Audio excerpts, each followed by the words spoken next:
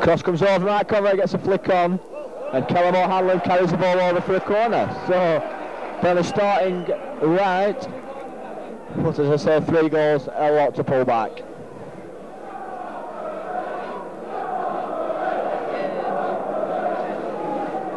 Carlisle, as you can expect, bring us a substantial amount of supporters down the M6 with them.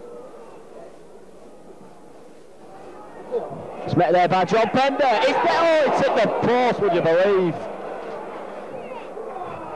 The Burnley really do need to start well.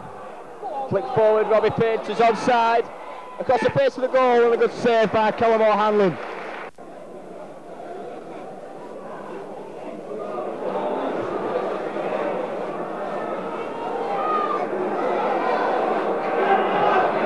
Good save there for Williams, and it needed to be.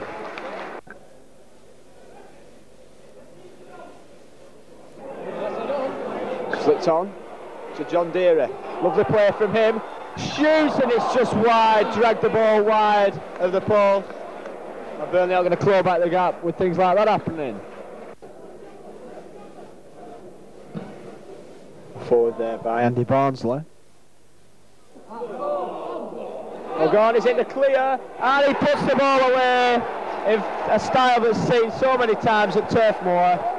And Carlisle put the game beyond any shadow of a doubt.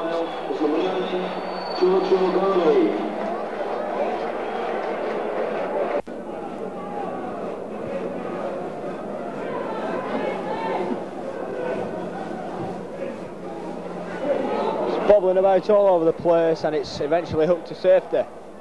Jacob with his knee. Deere.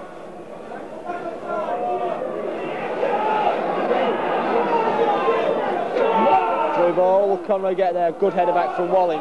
Penny. The cross is there, but again it's hooked away by the Carlisle defence.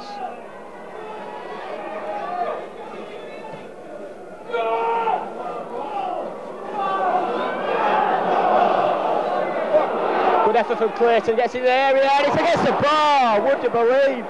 Burnley just aren't going to score.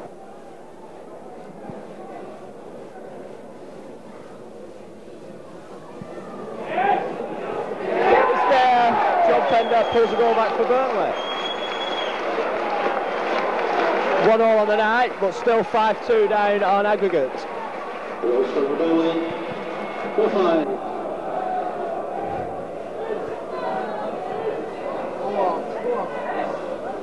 Pender's up there. Oh, it's wide somehow there by Robbie Painter.